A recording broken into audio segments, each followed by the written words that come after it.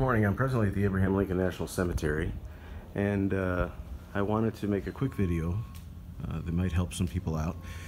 This is a cemetery where veterans are laid to rest, and their wives are also allowed to come here and be laid to rest.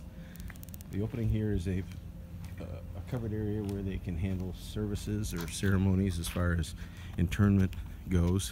There are others. I have another video that shows my father's full ceremony. This particular area is where those who decide to be cremated can have their remains stored, and they build these walkways. It's somewhat enclosed, as you can see, and there's a bench area, you know, so you can sit and with your thoughts. You'll notice that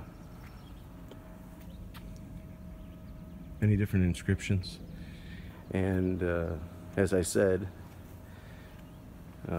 you can have, you know, the two people who were together in life, together in death here, as far as their interment goes. And the spouse's name would be put on the front here, as you see. If one was to be interned in the normal cemetery area, the spouse is also interned on the other side of the headstone, and her name would be put on the back, or his name. The veteran would be on the front and the spouse would be on the back.